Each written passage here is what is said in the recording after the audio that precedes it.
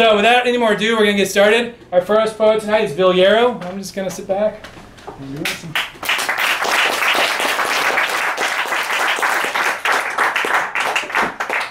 Hi everybody, thanks everybody for coming out. It's a great project and I'm happy to be part of it. When I heard about this from Bill, I did write some poems specifically for this chapbook, but I looked through some of my other work and saw that there were some things that I thought could fit in with the chapbook, and so I didn't write every poem specifically for this. Before I read from my chapbook, which is called We All Saw It Coming, I just want to talk a little bit about political poetry. So not every political poem is a protest poem. There's a long tradition of poets writing occasional poems, poems written in honor or commemoration of some event or occasion, and those poems are predictably just crap. It's terrible.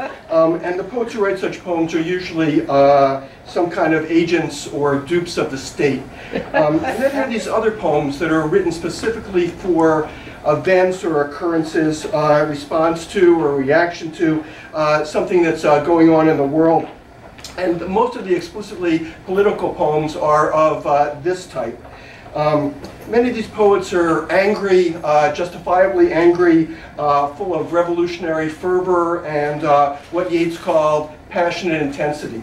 But there are a lot of other poems that are political, just not explicitly political for a certain cause, because they're just about life, and they're just about people, and people are by nature political. And no matter what we do, we can't help having politics come into our lives, and in that way it also comes into our poetry. So I'm going to read some poems in that vein. This first one was written in 2010, and it's called Semi-Tiresias. I knew my mother would die by the weekend when she declined to answer my questions about her parents or her youth. I knew my uncle would die a pauper when he grew obsessed with drafting a will. I knew my grandmother was becoming senile when she lost her appetite for playing cards. I knew my father was irreversibly old when he crashed into a mail truck trying to turn into our drive. And I knew America would be a colony again when it forsook consensus or impasse. This is, I'll speak a prophecy, then I'll go. It's, that's a line from The Fool in the play. When iodine coffee is promoted by surgeons, when arsonists masquerade as first responders, when phantasmagoric nuns mock the lisp of addicts, when internet criminals arouse the spleen of gamblers, when the library asylum is redistricted by radio politics, when right-wing paraprofessionals call on extortionists for food, when rooftop pool is overrun by media beetles, when evangelical bobcats weaponize the electorate, when legal satans unhook Christ's suspenders, then shall the whorish company bow down to trumpery. And this one is called Behave Yourself.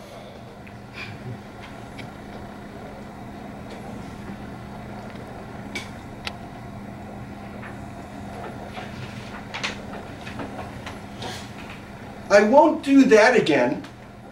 Sure you will. You can't help it. You can try to control yourself, but you will fail because you can't help but be true to who you truly are. Your behavior is yourself. We are the deed's creatures, said Middleton, and he was right. Behavior is fixed at 10 years old. After that, it's all behavior mod.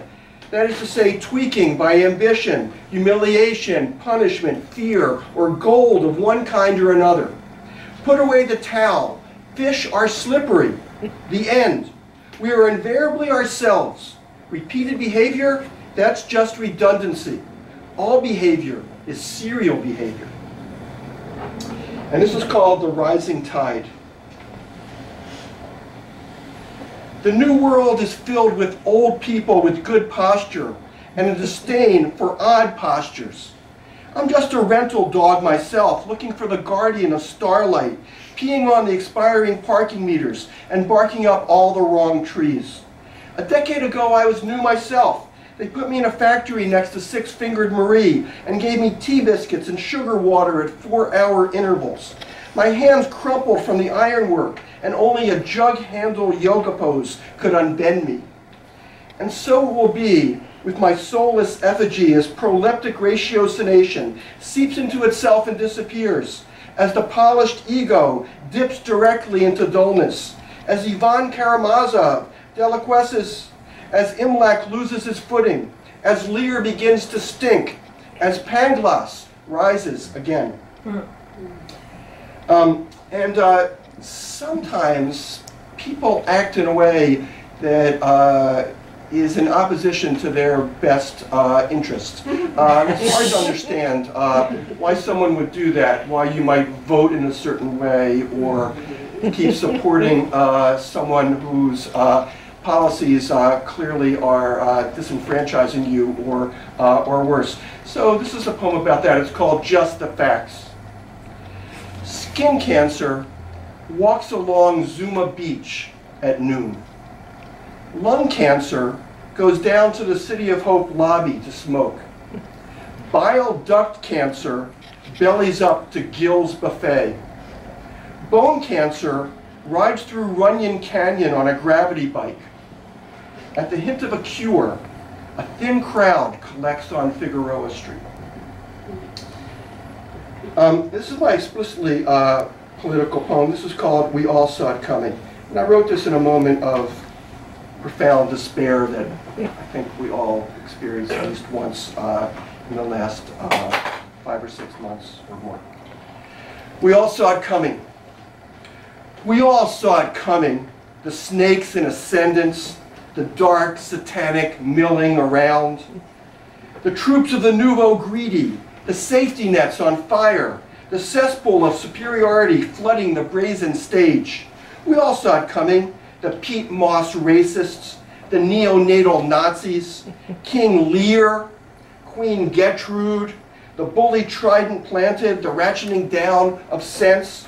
We all saw it coming. The tide of crude insurgents, complacency swept away, virtue's camel toe exposed, the nipple slip of decency, the gangbang of the plebiscite, the fondling of the tit of turpitude. We all saw it coming. I don't mean we saw it coming. I mean I saw it coming and did nothing. And this one is called Go Unlovely Trump, and it's after the Waller poem, Go Lovely Rose.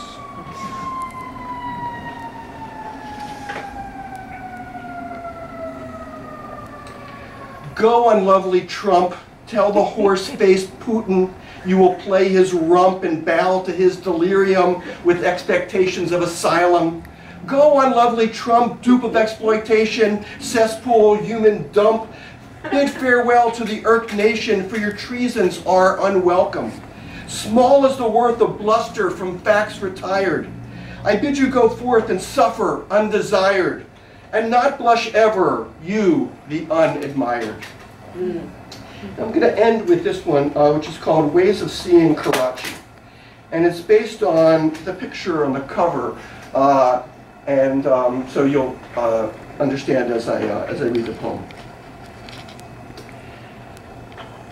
I had become interested in Karachi, Ludovico Karachi, Bolognese contemporary of Shakespeare, early Baroque artist, cousin of Agostino and Annibale, whose 1612 painting, Body of St. Sebastian, thrown into the Cloaca Maxima, is a masterpiece of the frozen moment. Sebastian is limp in a sheet, supported by muscular soldiers. His hands hang down, his eyes are shut. Is he asleep? More likely unconscious. After all, he's about to be thrown into the great sewer of Rome. Unless one rotates the image, then he becomes beautifully vertical. His dreaming body like a sleeping bird floating in warm, soft air. Then the closed fists and flexed forearms of his executioners are seen impotently attempting to hold him down, but nothing human can prevent his rise. I hope we can rotate our current understanding of the world and get to a more place filled with possibility and hope and life. Thank you, everybody.